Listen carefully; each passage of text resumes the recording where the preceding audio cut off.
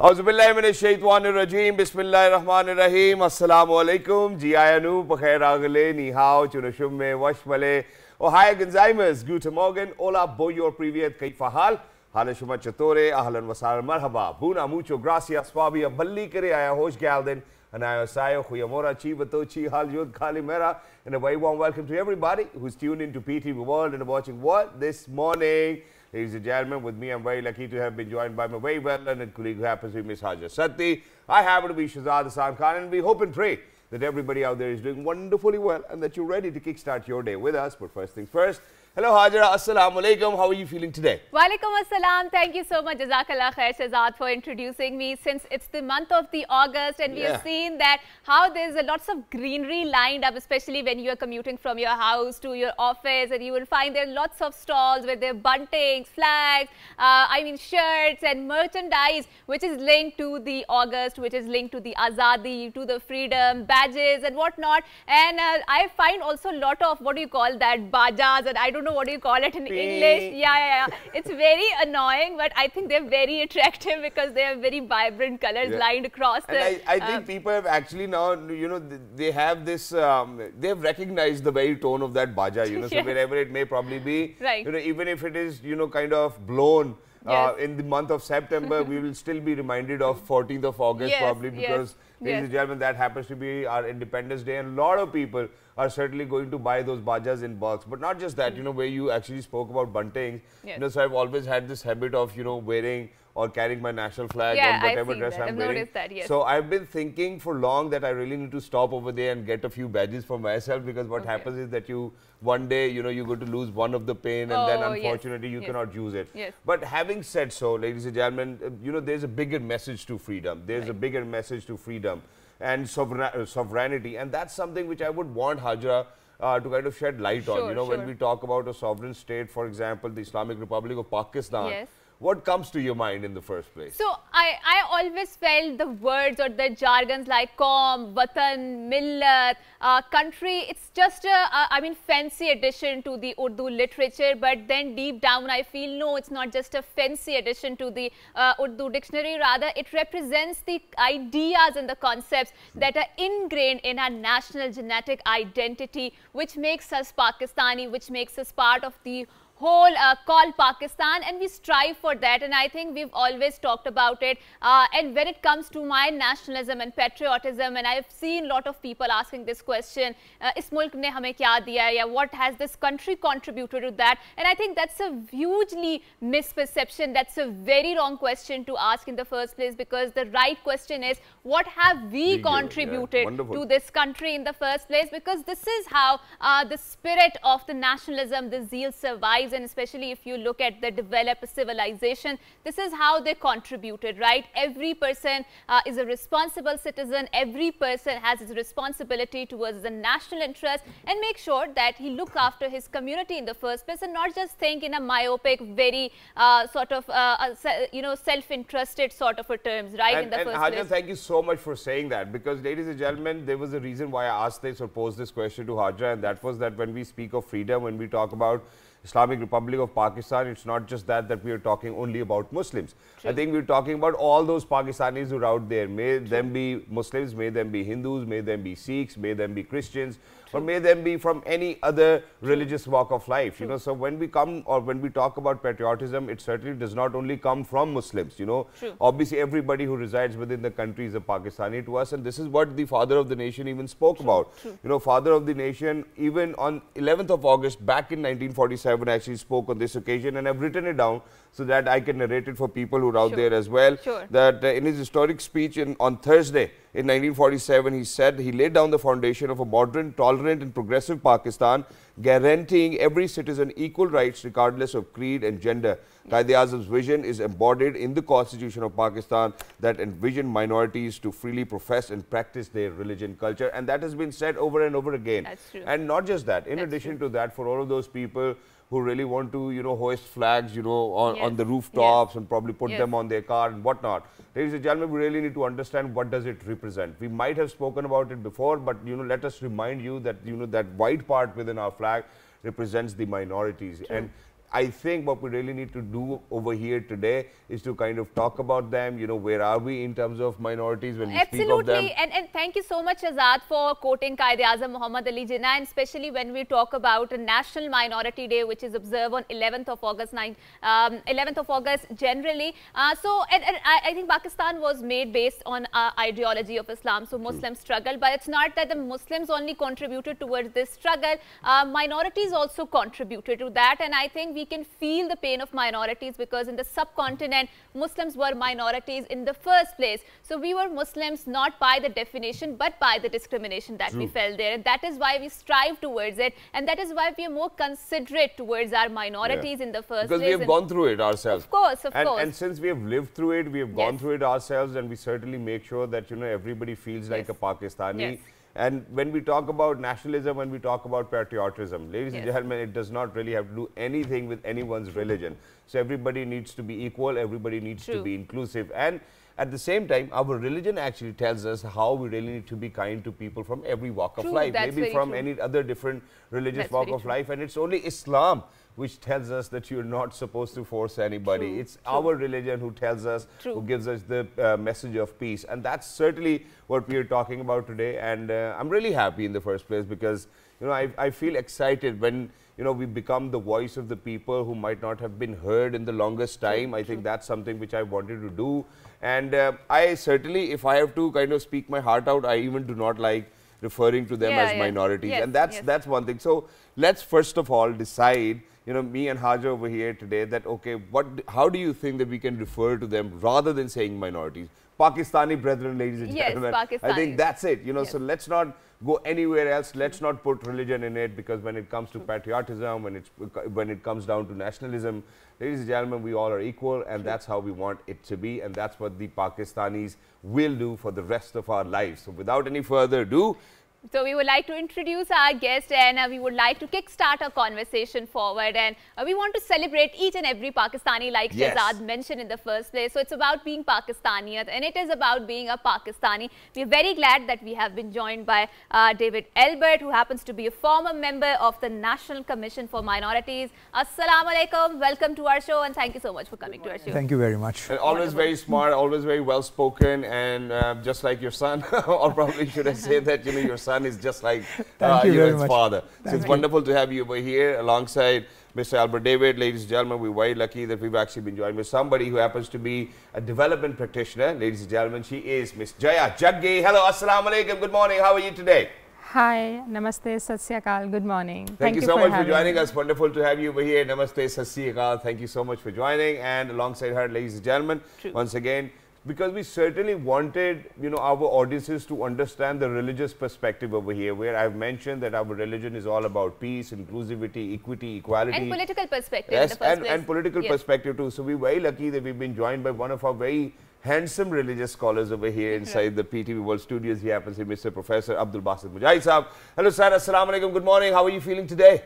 Wa alaikum assalam wa rahmatullahi wa barakatuh. I'm good because this is August, as Hajra was saying, and you were also describing that this is the month of August, a month of celebrations and a month of reviewing our policies regarding our beloved country, Pakistan, and that's why we are here to discuss wonderful things today. Pakistan Zindabad, which is why, you know, with that, ladies and gentlemen, I'm going to move on to Mr. Albert David, sir. It's a very important day, not just for minorities within the country, but I think for each and every Pakistani out there. How do you think that we need to highlight the importance and significance of this day, and how do you think it will create that ripple effect which needs to go out? Thank you very much. And just before I start, I mean, I felt so proud when you introduced me through my son. What a proud moment for a father, you know, when you are introduced. But you have started to look younger than him now. Thank you very much. No, I mean, I was just hearing the both of you just talking just before the start of the program. I mean, when you were starting the program. I think what you said, that this day is not to be celebrated by the minorities of Pakistan only. Because when Qaid-e-Azam was speaking, he was not just speaking to the minorities of Pakistan, he was speaking to the whole nation, to every Pakistani. And I think we just, you know, limit ourselves to that one paraphrase of Qaid's speech of 11th August. But if we just go through the speech, there is a lot more that he said in that speech. And Please you know, go ahead. and you know, he said, I mean, very soon we will cease to be Muslims, or we will cease to be Hindus, not in a religious sense, but in the political sense, when we will all be Pakistanis and equal Pakistani citizens. And I think that is the spirit that we need to promote. It is time that we come out of that divide of minority and majority. Yeah. You know, we are Pakistanis. I think the allegiance, I mean, Right. So we will carry forward this conversation, and we come to Mr. Jaggi. So since you represent a community, and we always say that we are Pakistanis regardless of any caste, gender, creed, or whatever, right? So when we talk about celebrating our religious freedoms and celebrating the so Pakistani state has invested a lot when it comes to the Sikhism, because obviously it is the land of the Baba Guru Nanak, right? So we have this yatris coming in. So how do you see all of this development, especially in the land of Pakistan? Okay. First of all, thank you so very much for having me, and I'm really happy that at least we are having this conversation going on, particularly highlighting how there are people who have different religious beliefs, different backgrounds as their religious freedom is concerned, and then we are trying to promote the diversity and how this diversity brings beauty. I would say that during the last few years, government probably has taken a lot of steps in different capacities. We saw how National Commission for Minorities was there, probably propagating and promoting a lot of rights regarding minorities. Apart from it, we had also seen Kartarpur corridor and how the government has invested in it. We also have been talking about how there have been quotas for job, how government has been supporting young people for their education as well, belonging to different religious minority communities. So I would say that yes, there has been a progression when we see the development in terms of different sectors which actually bring, or at least mainstream, people who have different religious beliefs.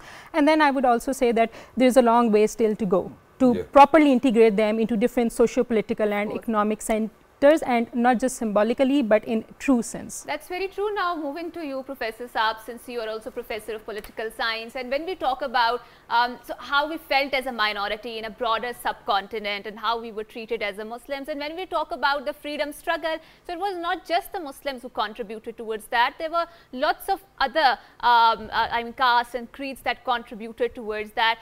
So how do you see this entire development when I say that we were Muslims by the discrimination, not by the definition in the first place when we talk about subcontinent? In fact, if we talk about just not subcontinent, but as we know that Pakistan was created on an ideology, and that ideology is based on Islam, and we look at Islam, that how it looks to humanity. First thing I must mention here, that you look in Holy Quran, there are a lot of places Allah subhanahu wa ta'ala is saying, Ya ayyuhal insan. So Allah subhanahu wa ta'ala is addressing humanity as a whole. And at the same time, we look at Prophet, peace be upon him, Hazrat Muhammad sallallahu alayhi wa alihi wa sallam. He is not just rahmat for Muslims. He is not just for humanity. He is rahmatul lil alameen. Yes. So that message we must know, and we must practice also that thing to be very kind to every creature and every human being in particular. And at the same time, we look towards Prophet, peace be upon him, look at his social contract, which is called the Accord of Medina. So that Accord of Medina, that was inclusive.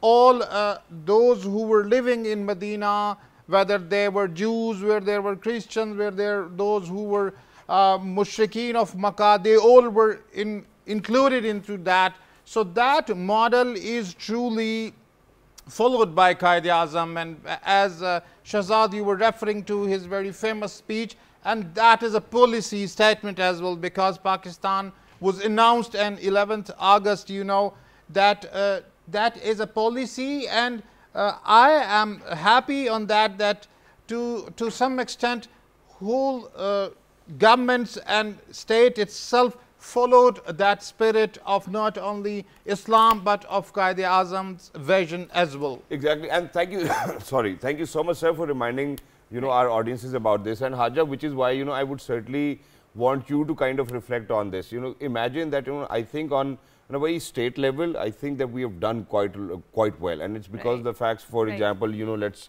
talk about the Kartarpur initiative. Not just that, let's talk about Nankana Sahib.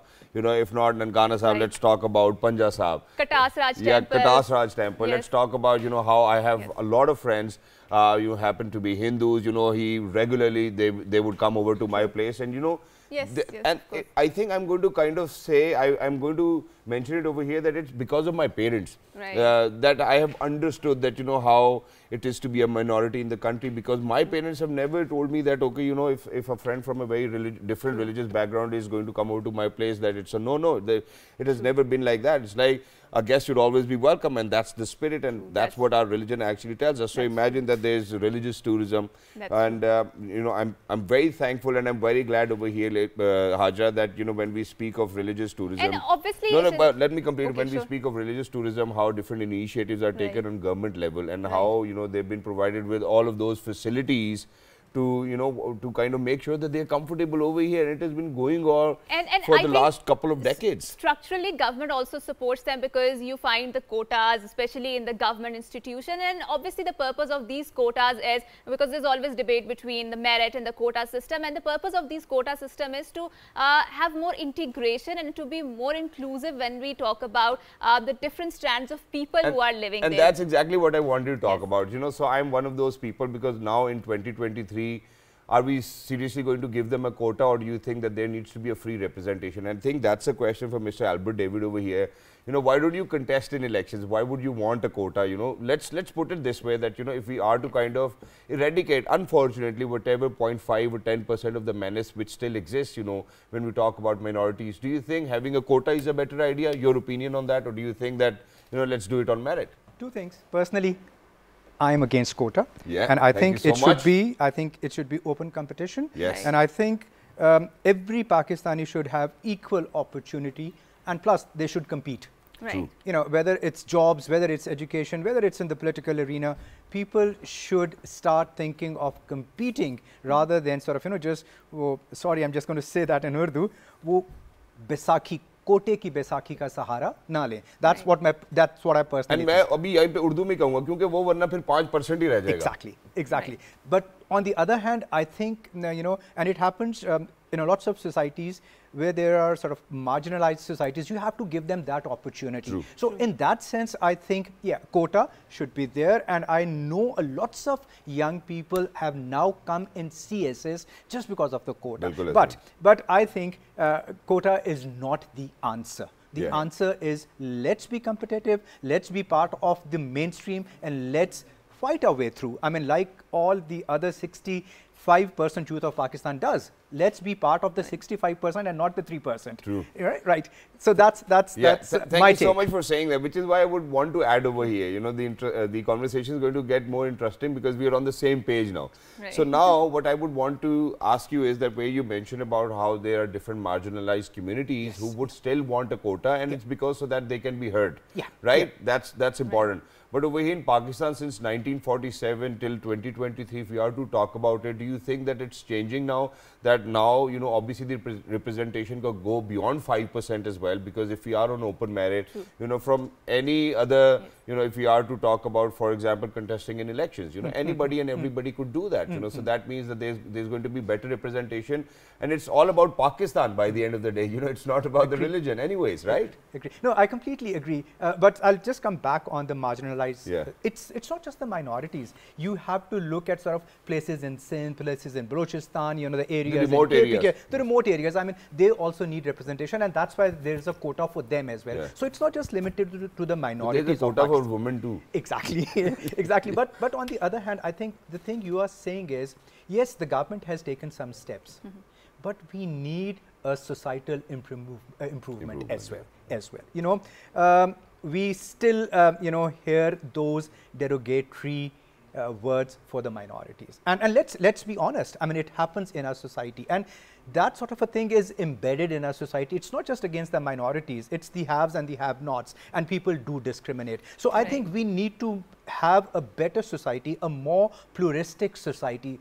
Unfortunately, polarization has increased when I see in the last few years. Sir, if we are to point it out, you know, because that's the whole motive of us sitting over here and talking about it. If we are to point it out, what is that segment of society who would still come up with derogatory remarks for people from different walks of religions. You know, that's something which we really need to talk about over here. Is it the more elitist class, you know, which are very educated, or is it the more remote class, you know, where unfortunately you go into different villages, you will see people passing on remarks? Is it the lack of education which causes it? And, you know, so let's talk about it. Sure. Do you want me to be honest? Yeah, I want you to All be right. honest, dead honest. Okay, so let me just point out one thing. We see these job advertisements which come in the newspapers from different government departments. And would you believe, until last week, there's a job advertisement which says a job for sweepers, and it says the qualification is that the person should be from the minority communities. Okay. That is the qualification. Yeah, and now, you're very right on this. Now, this advertisement is not just by sort of given by anyone. It goes through that whole process. True. It's approved by the top, you know, if it's a ministry or a government department or whatever, it's approved by the person who's sitting at the top. So you can just see, I mean, that's what I'm trying to say, that it is so embedded and it is so acceptable that I think it is now time that we start looking at these things. These minor things, this could be minor. Impact, yes. This creates an impact on Pakistan's, you know, I would say, the look of Pakistan abroad, the image of Pakistan abroad as well. That is how people look at Pakistan then. And I think that is where we have to be very sensitive. Thank you so much, sir, for saying that. Because, you know, where David Saab has mentioned that, you know, that the image is actually going to be very deteriorated abroad or across Pakistan. Now, the same problem exists when you go to England. Well, for example, because I've witnessed it over there, as far as you go in, you know, for a job interview, you know, they're going to either keep you as somebody who's going to clean the offices or somebody other than that. You know, for all those Bengalis who are out there, for all those Pakistanis out there, for all of those Indians out there. So as soon as you introduce yourself, you know, they already know, you know, what sort of a job. Thank you so much for putting it out there, especially because you are referring or alluding to a broader phenomena between the majorities and the minorities in the first place. And let's talk about the colonial connotations regarding these minorities and majorities, because before the colonial Raj came in, there was no minority and majority. All were the subjects of the empire in the first place. And no one thought that, okay, this is the community, so it's different, and this one is the community and this different. They were all allegiance. They had the allegiance to the royal family in the first place, right? So we need to dispel this impression, decolonize our mindset about the minority and majority. So Abdul Basit Saab, please comment on that. So why are we unable to break from that colonial mindset of majority and minority in the first place? Because before the colonial times came in, there was no majority and minority concept in the first place. Very rightly, Hajra, you mentioned this thing. Look at almost 1,000 years, there is a Muslim rule in this subcontinent. And look at that rule, whether that is Sultanate period or Mughal administration. So at that time, Muslims were not in majority in that place. But how they managed, because they have given proper rights to every citizen at that time in their state. So you rightly mentioned that this menace, like other menaces, when colonization started here, so diction changed, and you look, this is not just because today we are discussing this different religiously different minorities or different groups. Otherwise, this is in society. Those, as Albert Saab was saying, that haves and have-nots. Yeah. So in that, you see, this is not issue of just differently having religious identity. This must be corrected, but we must not think in this way only. And one thing more, look, this is the need of hour, that we decolonize each and everything. That's true. Just not thinking, but a style of governance. At the same time, what is our societal norms? We have to decolonize them in a proper way. And thank you so much for brilliantly putting it out there. So Ajay, I will come to you, and because you alluded to very important thing when you were talking about, which is about we need to have better integration when we talk about I mean different communities of Pakistan. So can you be more elaborate? What do you mean by that, and what sort of vision do you imagine when we talk about integration? Sure, and thank you so very much for putting it out that way. probably we have that sitting where we are very inclusive, as Shahzad has already been mentioning, that he probably has been brought up that way, that he has an understanding of a sense of human rights. But we also need to understand that there are a lot of areas in Pakistan where probably people are not that educated, not very self-aware and conscious of the concept of human rights, and probably particularly about minority rights. And we have been seeing instances where the rights have been violated, and that's where it comes in, that sometimes there are, and most of the times there are two approaches. Number one, you work at grassroots level, and then number two, you work at policy level. We might be having few of the policies, but are they actually reaching out to those people, or are those people capable enough to reach out to those? So we also need to see that if there is a gap, how to bridge that gap. And then I would still say that maybe these particular opportunities or the development that has already been done probably was just affecting a particular segment, even in religious minorities. And we also need to reach out to all those places where people are not yet aware, or maybe they still have their conscious or unconscious biases or stereotypes regarding religious minorities. So you know, let's talk about this, you know, because before heading out towards a short break, let's discuss that. What are, you know, do you think those baseless assumptions people make about minorities in our country? Let's put it this way so that people have a better understanding कि भाई ये करना है, ये नहीं करना है. You know, so let's start with you, Jaya. And be more sensitive about it, how to approach this issue. Yes, I think, for example, we were talking about what the government has been doing, and we also mentioned how government has been supporting or protecting the religious worship places of religious minorities. In the recent past, we have seen few instances of violent extremism and radicalization in the country, particularly when someone's security and life was in threat just because of their religious identity.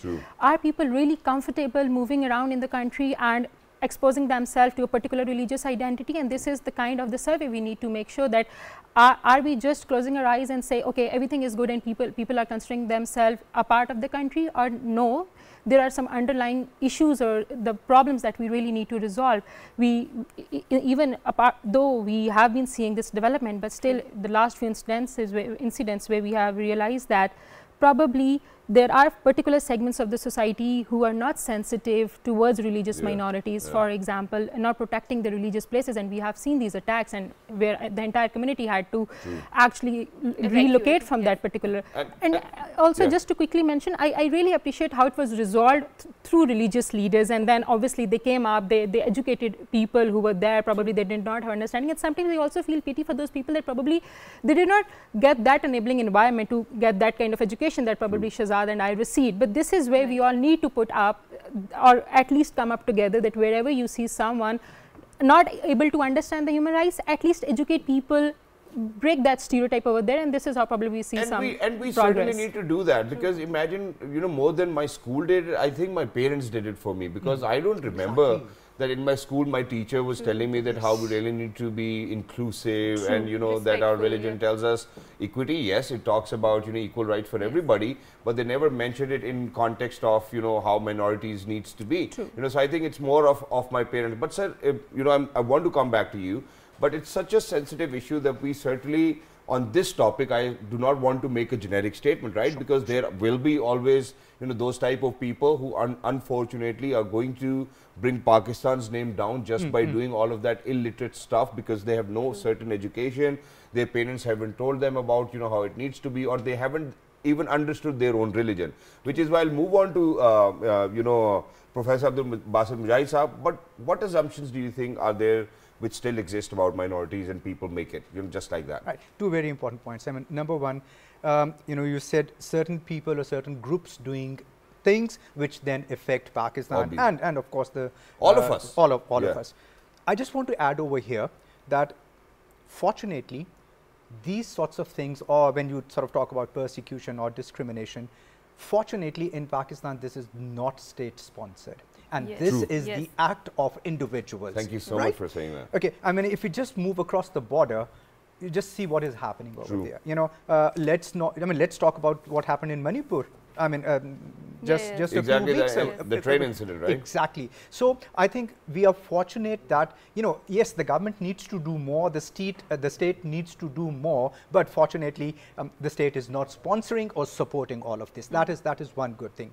The other thing you mentioned about assumptions. Yeah. You see, I think one difference that the Pakistanis have to make, and this links with what happened in Sweden a few weeks ago. As a Pakistani, as a Christian, I strongly condemn what happened in Sweden, and it should not happen anywhere. And for anybody, and for any religion. Any religion. But the thing is, what happens there should not be linked to the Christians or over anyone else True. over here. True. And we shouldn't be feeling unsecure and unsafe because someone has done something in Europe or in America or wherever. And at all levels, there's a reason. There's a reason because imagine that unfortunately that, you know, time which we have had as Pakistanis from 2005 to 2015, where unfortunately there were a lot of suicide attacks, you know, and certainly the world was labeling it for the Muslims to be the ones who are doing it. And right at the same time, if there was a gunfire incident in US, they would say that, you know, that the person is not mentally fit, right? Exactly. You know, so that's how I want people to understand that it does not have to do anything with the religion in the first place. Exactly. It's that individual's mindset and what they wanted to do. Probably, you know, I don't know, you know, when he woke up and he thought about unfortunately desecration of the Holy Quran, ladies and gentlemen, it does not speak about which religion he comes from. Exactly. It speaks about what family he comes from. And I think that everybody needs to think on these lines, which is why I would want to move on to Professor Saab over here. So Professor Saab, now our epitome is Prophet Muhammad sallallahu alaihi wasallam, the beacon of hope, light, peace for us is Prophet Muhammad sallallahu alaihi wasallam's life.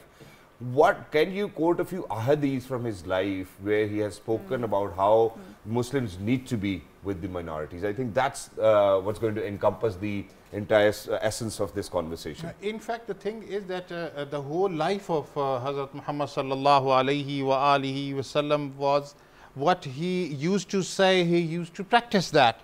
And you look at his reception to the Christians of Hira, and at the same time look at, again I am referring to Misake Medina. So he practiced that. He gave the rights of proper citizen of that very state of Medina to everyone. Yeah. He did not discriminate between them on the basis of their religious identity. At the same time, you look, Prophet peace be upon him said that I am sent to humanity. So what does it mean? And at the same time, look at what his behavior was to all around him, having differently religious identity havers. And one thing more, what I would like to see, look, this is our general habit that we always say that the half glass is empty. Why we are not saying that the half glass is filled as well? The thing is, I just give you this example that one of our largest province area wise is Balochistan. Yes. So look at when this 1947 that partition was happened, and a lot of migration was over there. But at the same time, the Khan of Kalat, he guaranteed the honor and the religious liberty of particularly there are a lot of Hindus over there in Khuzdar, in Lasbela, and in lot of other places. So still they are living very what we could say comfortably there. True. I have myself observed when I was teaching at Bela College, and a lot of my students were Hindus, and in businesses, the main bazaar of Bela, there are a lot of businesses were with our Hindu brothers and sisters. And one thing more, their place which is called Hindu Mahalla, that is very close to Jam House, means the elite place of that Bela. They are living over there. So I was just amazed when I joined that college that this was just like before 47. We are living a different identity. Our students were coming and they were so what we could say having ability, and they were same patriot as we are. So we must mention these positive examples. This certainly is an example of how our state is, ladies and gentlemen, and we thank you so much, sir, for highlighting this. But at this point of time, we need to head out towards a short break. Of course, but before going back, I think we need to also mention that when we talk about the minorities, we are only thinking in terms of religious minorities. Let's also try celebrate the ethnic diversity that we enjoy in Pakistan, right? So we're going on a short break. After that, we're going to come back and have a very interesting conversation. I have a 3 set of questions, you know, and it's just a yes or no, and we'll realize whether where we are. Okay. Let's go on a break.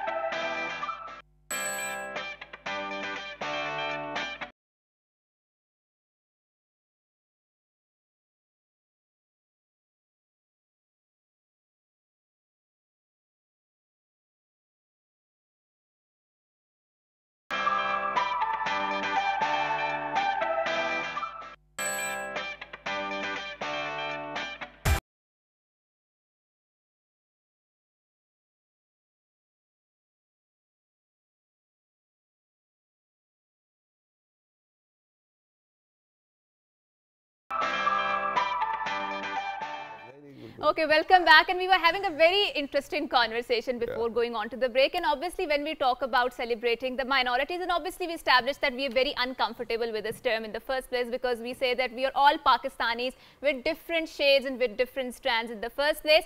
So we are thinking in terms of the religious communities, right? But I think it's also time that we celebrate the ethnic diversity of the Pakistan, right? They're also the communities that grace Pakistan, that grace our land and contribute to our development. So to talk further more about it, what does that mean, and how does the role of Pakistaniyat seems to different sort of or shades of Pakistanis that we have. So we've been joined by a new guest, and we are very glad that she has graced our set.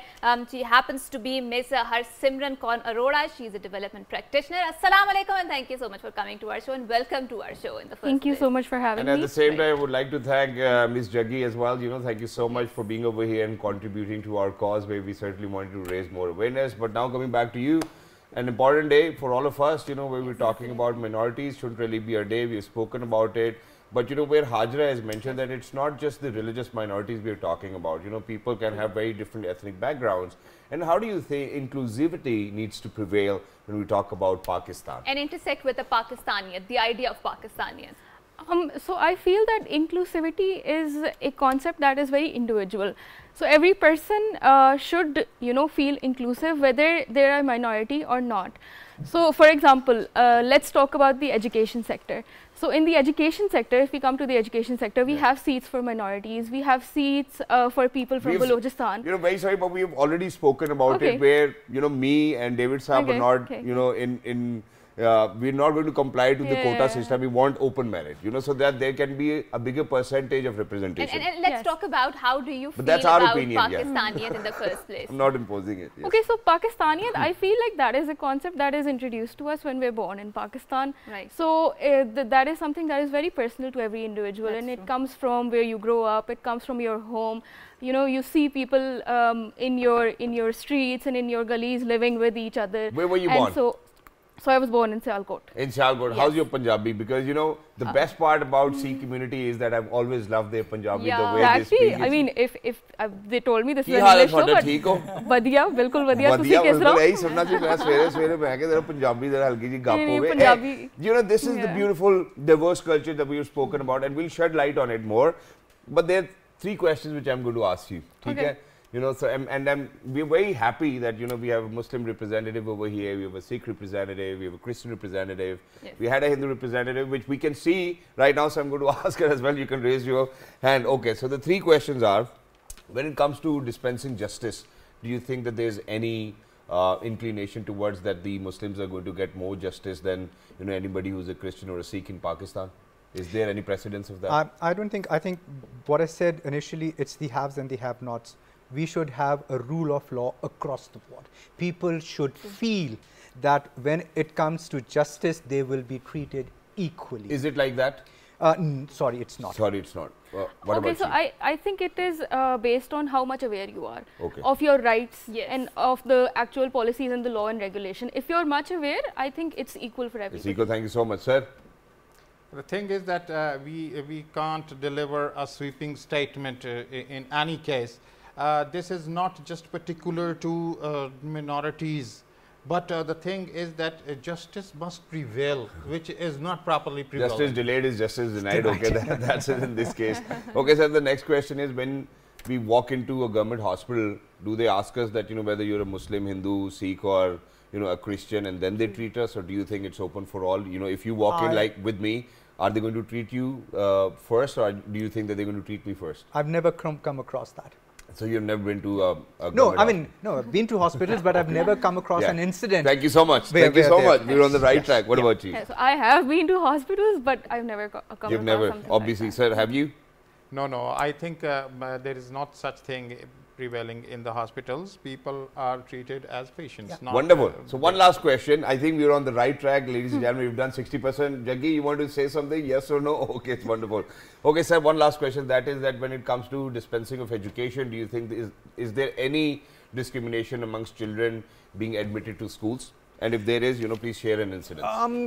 Not generally. I wouldn't say generally, but there are incidents which happen. So I won't go into details at the minute, but I would say not generally, but there are individual incidents that do take place. Wonderful. Right, What right. about you, Miss? So I've worked in the education sector. I've only seen the opposite because we do have special, preferences Wow, for that's people true. That's true, from sir. minorities. I already Aap to mentioned, to bela ka suna diya. I talked to different religiously communities in different part of our country, and they are equally treated, Right. and rather, as she said, they have more privileges, I think so. So Right, this right. certainly sets the tone right, and I That's would want to kind of appreciate the government of Pakistan for all of these years that they were able to kind of achieve all of these achievements. These are milestones which every nation has to achieve in the first place, and then kind of move on with bigger and better goals. And this aligns us with the conversation that we were having, that we do not have a state-sponsored discrimination in the first place. And thank you so much, Shahzad, for in another way putting it Shukar, out there. So you have a brilliant mind, alhamdulillah. But now let's carry forward a conversation, and Harsimran, we will come to लेकिन you. मैं पंजाबी सुननी है हो थोड़ी. Okay. So मैं पंजाबी च गल कर Langi. that's wonderful. So coming to you, and since you've been in the development sector, but obviously we are a third world country. Our state do not have the resources to cater to each and every community out there, to cater to each shade or strands of Pakistanis that are living out there. So what are some of the initiatives, do you think, which stands out in your mind, and in terms of more interfaith harmony or community in the first place? So some of the initiatives, I feel like जो हमारी local organizations and the local CSOs, they know what's up on ground, and they know what needs to be targeted and what needs to be resolved. So they are really working on interfaith harmony, inclusivity, and other projects like this. For example, the work I'm doing, the work the NGO I'm working in, they cater to interfaith harmony, and they've been doing workshops and dialogues promoting intercultural dialogue, and they're bringing the youth forward.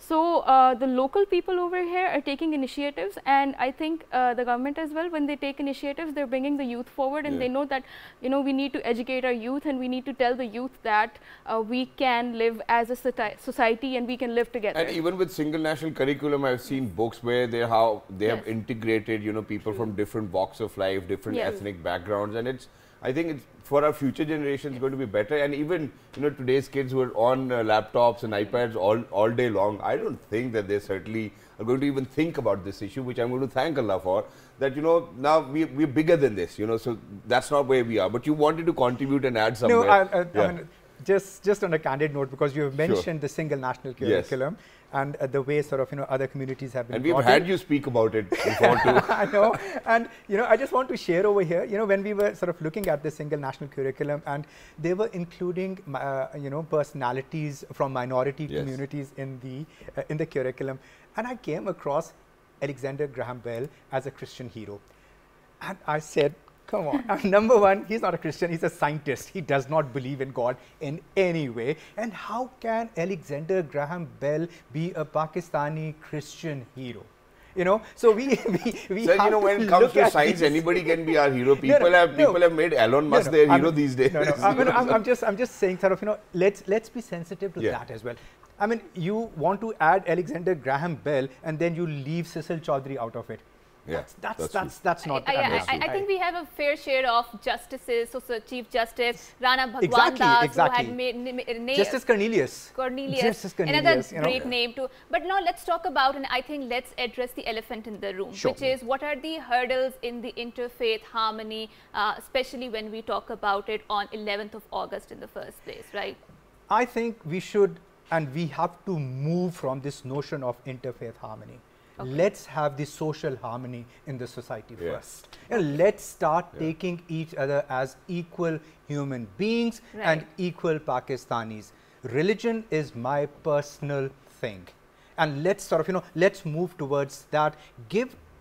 Respect everyone as Pakistanis, give everyone the space, and let religion be everyone's personal thing. Thank you so much for saying that, and that's exactly what me and Haja over here have been mentioning, that we do not want to label it as minorities, we do not want to talk about, you know, how it is always labeled as interfaith harmony, and I think that the think tanks really need to sit together and make sure that they kind of create a jargon which actually kind of gives out a message of equality more than labeling somebody with minority and how things are with interfaith harmony, you know, on a societal level. Thank you for saying that. And when we talk about the think tanks, and you mentioned an important point, because they are the creator of the knowledge in the first place. And when we talk about the knowledge production, so I think on social media, there's so much polarization and there's so much divisive ideologies in the first place that also harms our patriotism, nationalism in the first place. And it's exactly because of this jargon we use. Exactly. So how do we deal with that?